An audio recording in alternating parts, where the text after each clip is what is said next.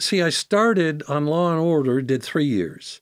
Then, when I was gone, I went back and directed for 2 years. Which I didn't know when I was doing the research. Yeah. Tell me about that. Had you directed prior to that? I had directed theater.